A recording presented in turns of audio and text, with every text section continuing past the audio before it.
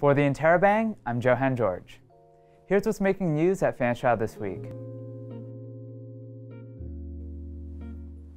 King Cruff has signed to Bob Marley's Tuff Gong Records. Cruff immigrated from Jamaica to study in the General Arts program at Fanshawe, where he made a lot of friends in the music industry arts program.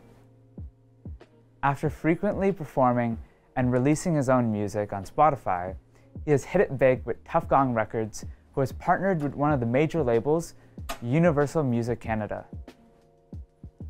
His new single, Samurai Chop, is out now. Check it out. Fanshawe Access Studies is helping another round of students achieve their goals.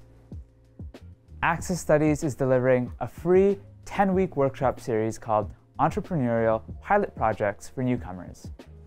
Funded by Immigration, Refugees and Citizenship Canada, the workshop aims to raise the spirit of entrepreneurship among new Canadians. This year, Access Studies are collaborating with the City of London's Business Hub, Fanshawe's Leap Junction, Innovation Works, and more. Lastly, the London Abused Women's Centre has launched their 13th annual Shine the Light campaign. The annual campaign is back, and this year will focus on coercive control and filicide.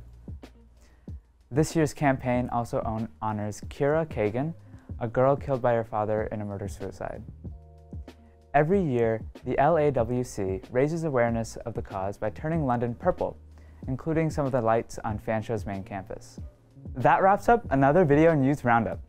Our finance issue will be hitting the stands this Friday, November 4th. Be sure to follow us on Twitter, Instagram, and Facebook, check out our podcast on Spotify, and subscribe to our newsletter to keep up with all things Fanshawe. For the Interrobang, I'm Johan George.